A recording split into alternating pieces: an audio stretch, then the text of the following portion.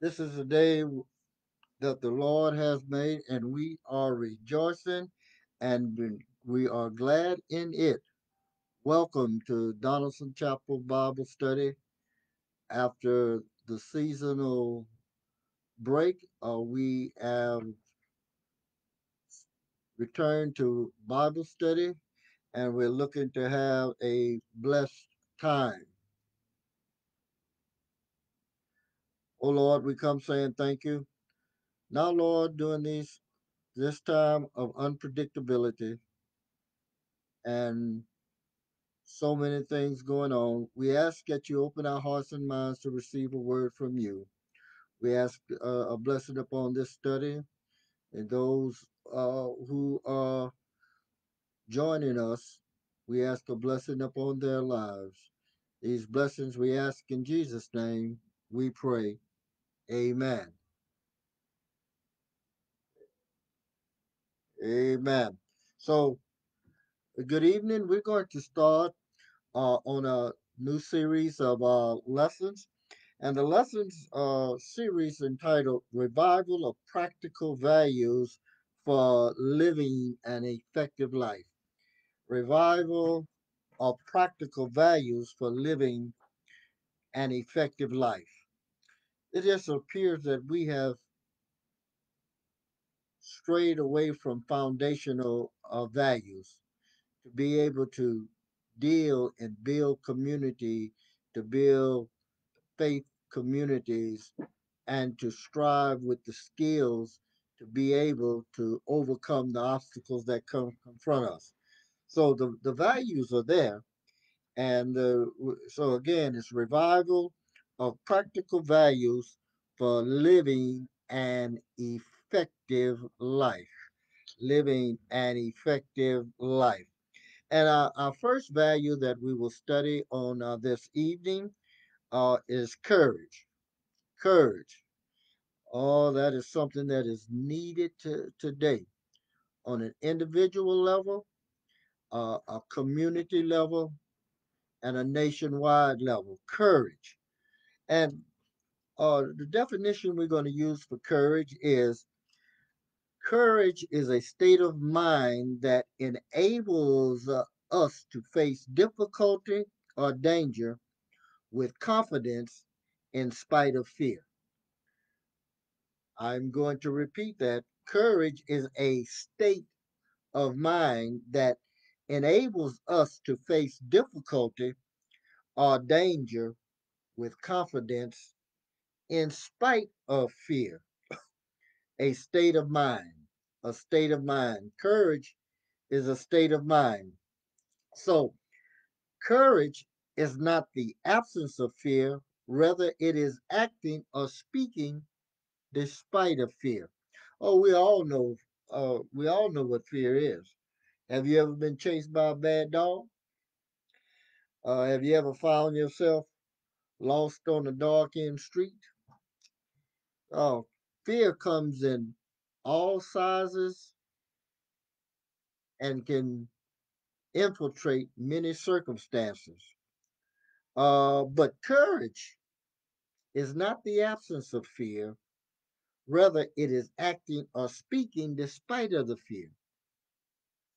We all know of heroic stories in wartime or in time of catastrophes and or maybe a fire or someone commits a, a heroic act. But also speaking, speaking. Many times we fail to speak the truth because we lack the courage to stand for right in the face of wrong. So courage is not just acting, but courage is also speaking. And it depends on uh, We have to have that state of mind that gives rise to courage from our total being, as we will speak in this lesson. Uh, and it is very appropriate at this time to say that courage is a what? A legacy of our African American history. Courage is a legacy of our African American history. Our history is filled with courageous men and women. And we think of Martin Luther King, Malcolm X, uh, Medgar Evers, Harriet Tubman, Fannie Lou Hamer, Shirley Chisholm, and the list can go on and on and on. But those notable figures in our national and world history. But we could also think of grandma and grandpa, and mama and daddy. Last weekend I participated in a graveside funeral in Clinton, Louisiana, uh, and the cemetery was off the road, back in the woods, and it was from a intersection of Clinton that I was told, it was told by our brother Thomas Chase some years ago, where my grandmother grew up in rural Clinton, Louisiana. And just making that ride back and looking down that road, he told me where she and her family grew up. It was it was a courageous act to move and try to come to East Baton Rouge Parish to make life better for children, themselves, and consequently their descendants. And so many of us, we are blessed because someone made some courageous decisions and acts to make life better for us. I'm glad they made that move. I'm glad they made that move. So at this time, as we get into our study of courage, a value that will give rise to effective living. I'm talking about more than success and survival. Effective. Are we effective in the purpose God has for us? Are we effective in the purpose that God has for your life? Many times that takes courage. So let's look at Joshua chapter 1, verse 9. Joshua chapter 1, verse 9.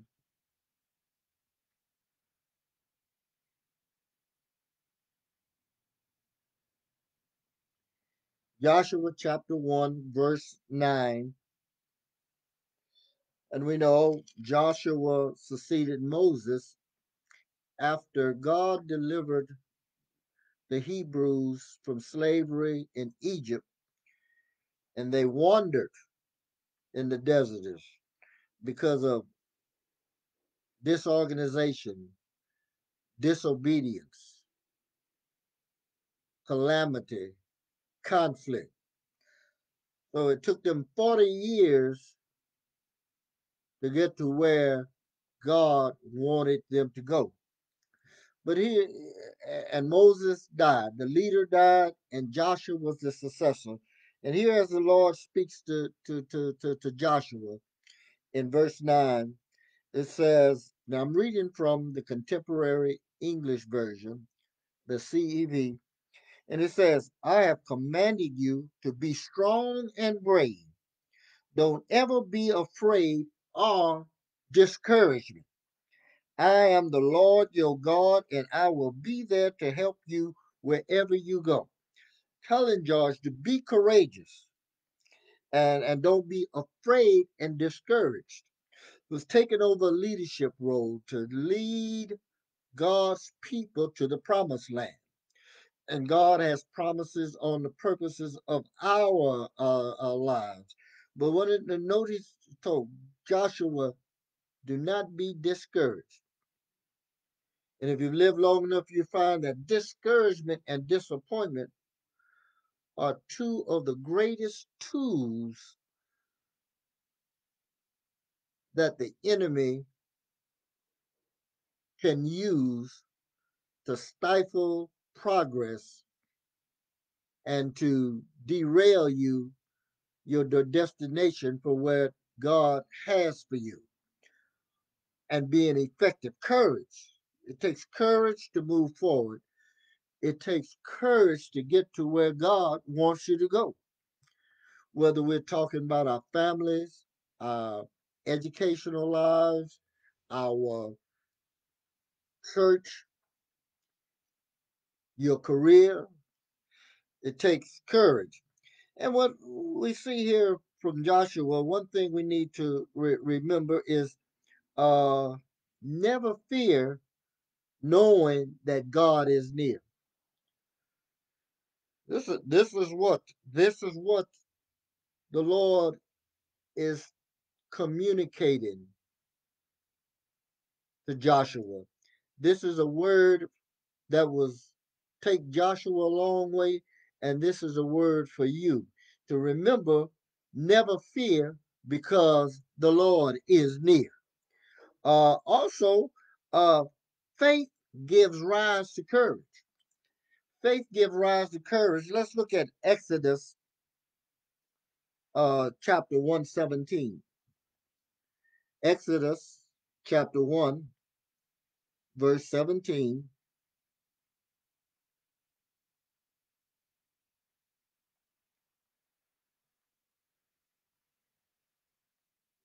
Again, Exodus chapter 1, verse 17. And we're saying faith gives rise to courage. In Exodus chapter 1, verse 17, we're going back in history. Here, the people, God's people, the Hebrews, are enslaved in Egypt. And if you remember, they arrived in Egypt through Joseph 400 and some years before this text, coming to Egypt and rising to a level of prominence, as we often like to say, second in command, or minister in charge of affairs of the Egyptian empire. He brought his family and descendants there, and they grew into a nation of people who were oppressed by the Egyptians when the politics changed. See, the politics would change on you, whether we're talking about a country, whether we're talking about on your job, at your school. You know, circumstances change and policies change, and people would change with the circumstances. Now the Hebrews found themselves slaves inside of Egypt. And so the king, the Pharaoh, decided that they were growing too strong. They were growing too strong, and it wasn't good politics. It wasn't good economics. They were working them hard to eliminate a problem. Want to eliminate the problem? Always trace the money. It was a economic decision. So he ordered the midwives to kill the firstborn of the Hebrew males. Uh, well, let me start at verse 15. It says, finally, the king called Siphrah and Puah, the two women who helped the Hebrew mothers when they gave birth. He told them, if a Hebrew woman gives birth to a girl, let the child live. If the baby is a boy, kill him. But the two women were faithful to God and did not kill the boys, even though the king had told them to. Verse 17. But the two women were faithful to God and did not kill the boys, even though the king had told them. They were midwives. They delivered the babies, uh, and they were faithful to God. They were believers, and they had the courage not to kill them. Because verse 18, the king called them in again and say, "Why are you letting those baby boys live?" In verse 19, they said, "The Hebrew women have their babies much quicker than Egyptian women. By the time we arrive, their babies are already born." So, as uh, Jesus would later tell the disciples, you have to be wise as a serpent and harmless as a dove. Faith is a state of mind, but you also use your mind. So, but faith gives rise to it was a courageous act for them to be able to assist the Hebrews in not killing the newborn babies. Also, we want to say trust God to direct you into the unknown and predictable. Joshua was leading the people into a place that they'd never been before. I wasn't a big Star Wars fan, but I remember when it used to come on when it says going out to a voyage into the unknowns, something to that nature. Going into the unknown is courageous, but you must trust God to direct us into the unknown and unpredictable. You know, it's getting to the point now that in life, you could get in your car and head toward the store. You don't know what's going to happen. New jobs, new challenges with the political climate. We just dealt with an insurrection, the unpredictable, the unimaginable, the unknown. But there's always a mystery to life, just living it every day. The telephone rings and you don't know what type of news is on the end.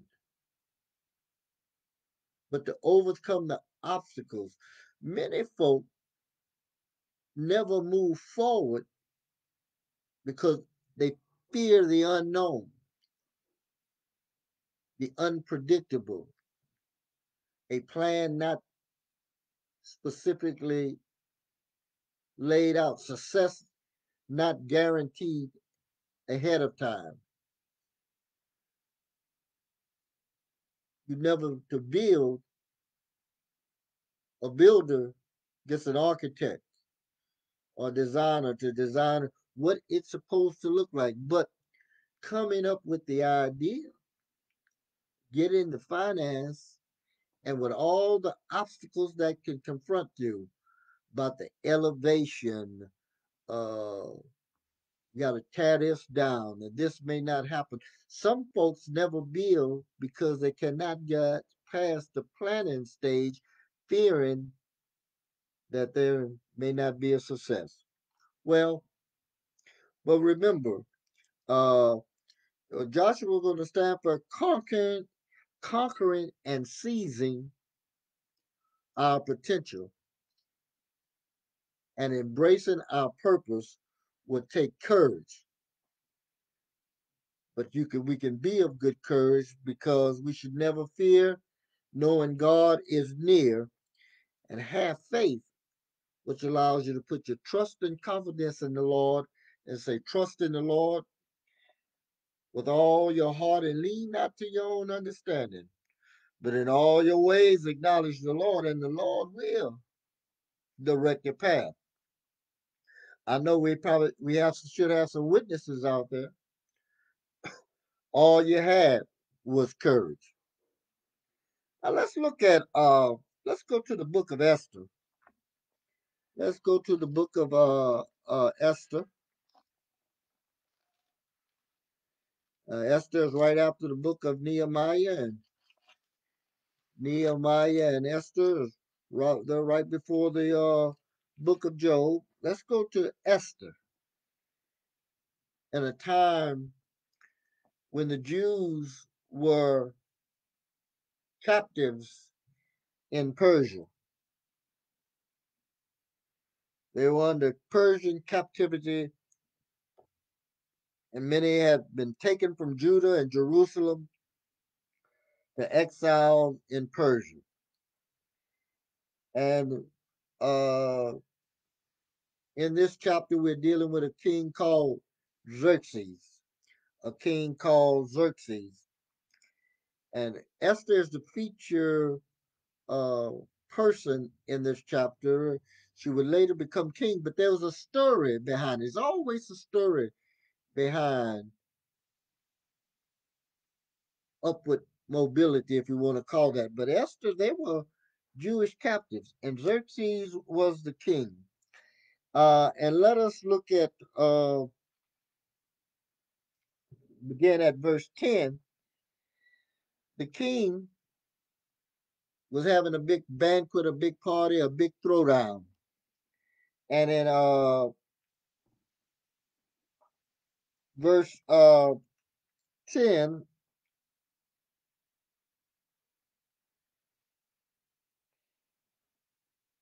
he says, by the seventh day, King Xerxes was feeling happy because of so much wine. And he asked his seven personal servants, Mehuman, Bistar, Habona, Bigtha, uh, Abagatha, Zatha, and Carcass to bring Queen Vashti to him. I'm gonna stop there. So the queen was full of wine.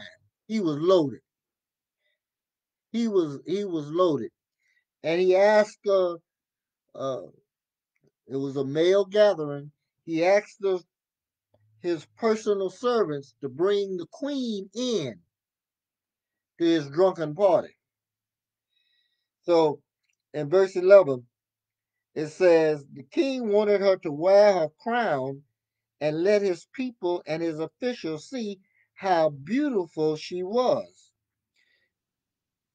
The queen's servant told Queen Vashti that he had said, but she refused to go to him, and this made him terribly angry.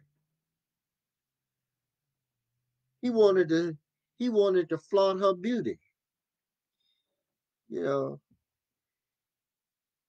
he wanted the men to look upon her. He was really abusing her dignity, and that is something. It, we see what is happening to Queen Vashti here, but often we find ourselves in situations where circumstances or the people who control circumstances treat you in a way that will degrade you and reduce your dignity, make fun of you. You know, in our history, that was a common thing. African American history had to shuffle and scratch your head, talk to any kind of way. And this happened on jobs today. This happened in homes, in professional relationships, where you're put in positions where you are required to either go along to get along. How many of you know about that? Go along to get along. Often when we're talking to children and youth, we talk about peer pressure. Go along to get along. Be like everybody else. Go against your beliefs. But Vashti refused. Vashti refused. And here's a lesson we can learn about the value of courage. There's something we need to know about courage. A courageous act, a courageous act does not always lead to a happy ending. Oh yeah. I guess we need to chew on that a bit. We need to keep it real a bit. A courageous act does not always lead to a happy ending. It didn't end happy for Vashti because the king called them together again and he vacated her position. He removed her as queen. And this is how Esther would become queen as a result of basically a beauty contest. But God used Esther. But Vashti stood for womanhood, stood for dignity, stood for not to be abused. But it was not a really happy ending because she lost her crown. She lost her crown. And many times, oftentimes, we will do anything. We will ignore God's rules, ignore God's laws, disregard love, be able to receive some type of crown. But courageous people risk sorrow and reputation. Sometimes, when you stand on courage, when you stand in the face of fear, when you speak truth to power, when you move, when you get the courage to move into the unknown, to deal with the unpredictable, sometimes it doesn't have a happy ending, and you risk sorrow and reputation. Thinking of Vashta, in 1857, a poet wrote a poem, and the last stanza of that poem about Vashti. In fact, the poem was entitled Vashti. It said of Vashti when the king removed her from being queen because she wouldn't flaunt herself in front of a drunken bunch of drunken men.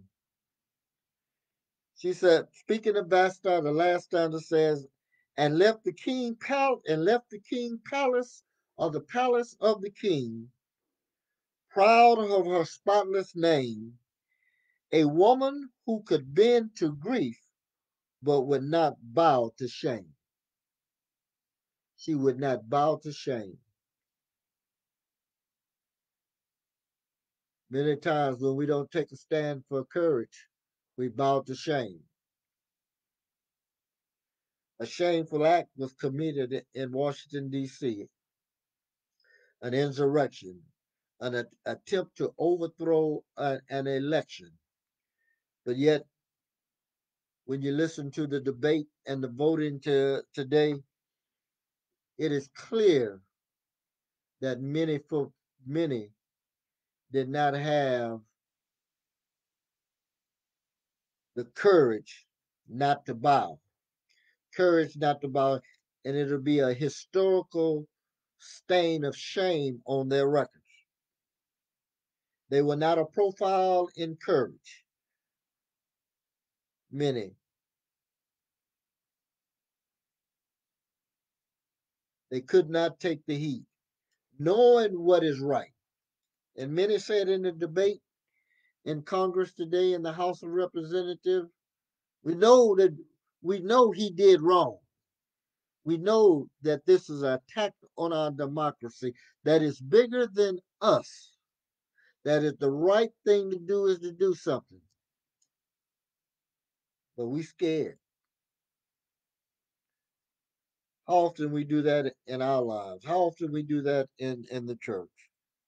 So, brothers and sisters, as we prepare to close, we do want to say courage is a state of mind that enables us to face difficulty or danger with confidence in spite of fear, especially in the times we live in.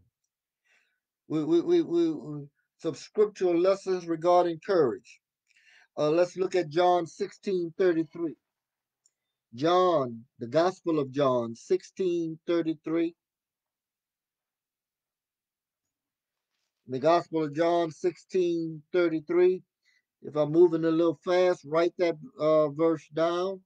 Is Jesus John chapter 16 is Jesus' last conversation with his disciples, called his last discourse before he went to the cross, according to John. And in 16:33, he says, I have told you this so you might have peace in your hearts because of me. While you in the world, you will have to suffer. But cheer up. I have defeated the world. King James said, be of good courage. I have defeated the world. And here's the point. Here's a lesson to learn. Courage grows from the presence of Christ in your life. The presence of Christ in your life, you know God is near because Jesus Christ lives in you. When you accept Jesus Christ by faith, you know that He's there. He said, I will never leave you or forsake you. In this discourse, He said, the Holy Spirit, the Spirit of truth, He will live with you. And that He is with us. So do all you can to keep the presence of Christ in your life. Look at Ephesians chapter 3, verse 20. Look at Ephesians chapter 3, verse 20. Not only should you keep the presence of Christ in your life, but it more in depth in Ephesians 3:20.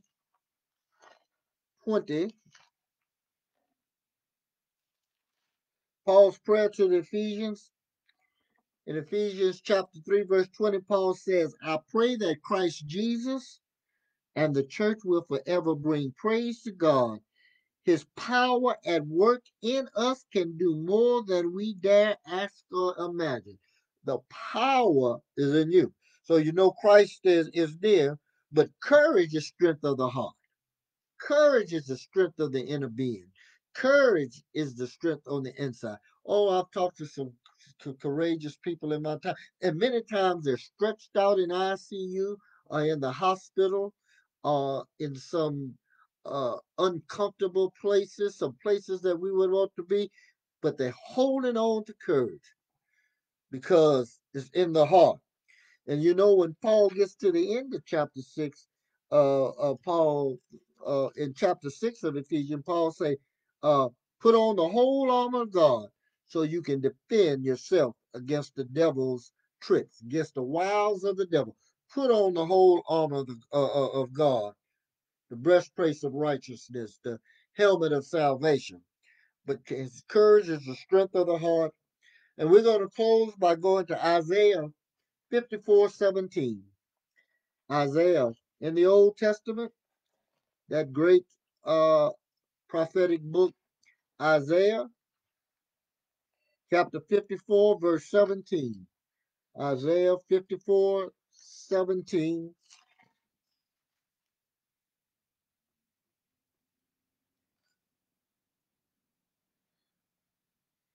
We always remember this. Your state of mind will be all right. You know you can trust in God and have faith. You know the presence of the Lord is with you uh, deep on the inside, but here is a principle that we always God's people must remember. Verse 17 says, weapons made to attack you won't be successful. Words spoken against you won't hurt at all. My service, the Lord promised to bless you with victory. Reading from the CEV, weapons made to attack, whether it's politics, whether it's voter suppression, whether it's worrying about the pandemic, whether it's setbacks, divorces, talk about it, hearsay, spreading your business all over social media, backstabbing you. Weapons formed against you that are used to attack you will not stand. Words spoken against you won't hurt you at all because the Lord has promised victory. So, brothers and sisters, let us be courageous to be able to be effective in our personal lives as a community. It will take courage to stand up in these times. Don't let anyone stop. You have to have courage to keep studying hard. You have the courage to keep working hard. Have courage when your body is in pain.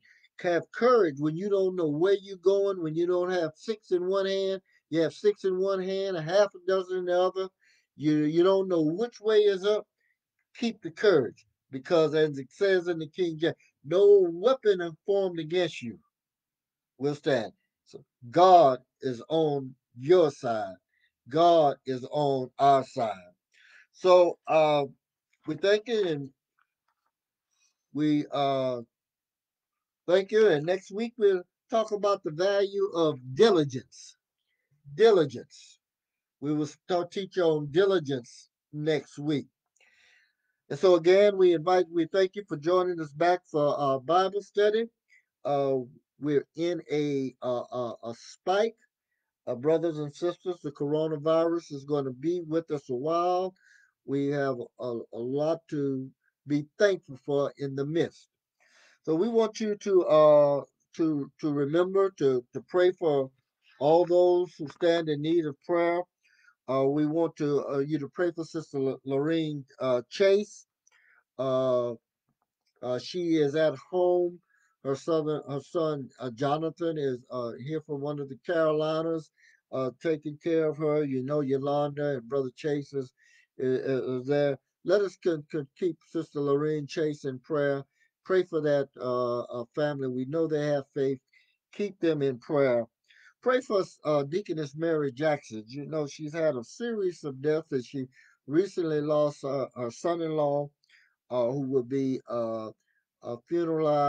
His funeral will be at Halls and Son this Saturday. Could keep Deaconess Mary Jackson in prayer. Let us pray for Mary Lanes, who must have a procedure this week, tomorrow, day after tomorrow. Keep Sister Lanes in prayer. Uh, want to inform you that one of our dedicated and faithful deacons, our Deacon Eugene LeBlanc, Deacon LeBlanc is in quarantine. He has slight symptoms. He's doing well. Spoke with him on the phone, but he is in quarantine. Let us pray for Brother LeBlanc. Uh, and my brother-in-law James Monroe. He's still in the hospital, COVID-19. He's asking for prayer, and he appreciates all the prayers and calls have received. So let us pray. Let us pray for all of uh, those, especially as we uh, exit the uh, holiday seasons of Thanksgiving and Christmas and New Year's Eve. Some people are missing folk. Some people are shut in and cannot move about. Let's keep each and every one in prayer. Let us pray for Donaldson Chapel. Let us pray that we remain committed. Well, we had rededication and consecration service Sunday. So let us keep our commitments. That in these times is this where really where the church has to become the church. We thank the Donaldson Chapel family that all that was done for Pastor Clyde Lewis, who remained in who lived in Annex 2, and you know he's moving to Lafayette. But let us pray for he was a victim of Hurricane Laura in Lake Charles. So let's keep Pastor Lewis and his wife in prayer. And also, we want to thank all of those who helped uh, Annex 2, particularly Reverend Eleanor Joseph and her team. Uh, Also, with Brother Isidore James, Sister Carolyn Monroe. We want to thank Sister Carolyn Monroe because she donated the refrigerator that was in Annex 2 for Brother Lewis. She donated it to the church, and we placed it in the kitchen. We placed it in the kitchen, in the uh, kitchen in the church, and so we can let so when God returned us to the church, Carmen can make her coffee. Carmen can keep her milk and coffee and all things going. So we ask, so we thank them. And we want to see you Saturday, uh, from 12 to uh, 1:30 I'm sorry, from 11 a.m. to 12:30. We have our first drive-through of 2021, and we want to distribute the calendars. They are beautiful. The calendars are free this year. Come by, let us see you on live stream to get your calendars, church cups for the church for the Lord's Supper service, and we may have a few masks and things in there, but you can wear your favorite T-shirt. You can wear your favorite T-shirt for a school or a sports team. And for those who so desire, you can step out the car and let folks see you on DCBC Family, on DCBC Family, and we want to look forward to see you. We do want to thank also. We want to thank the Council on Aging, uh, the Council on Aging for allowing us to use us as a voice to let our congregation know availability for those who are 7 or older to get the COVID-19 vaccine. And we want to give a particular thanks to Sister Brenda Swanigan for being very disciplined and dedicated and getting in contact. And we had 13 to 15 of our members somewhere in that who were signed up for a vaccines appointments. And so we are thankful to the Council on Aging and Brother Johnny Anderson, who was reaching out for them for that truly community servanthood. And so let's keep in prayer in these times we live in. Let us remember that God is on our side, and the same God who brought us through 2020 will take us through 2021. Now may the grace of our Lord and Savior Jesus Christ, the love of God, and the communion of the Holy Spirit rest, rule, and abide with us now, henceforth, and forevermore. Let us all respond, Amen.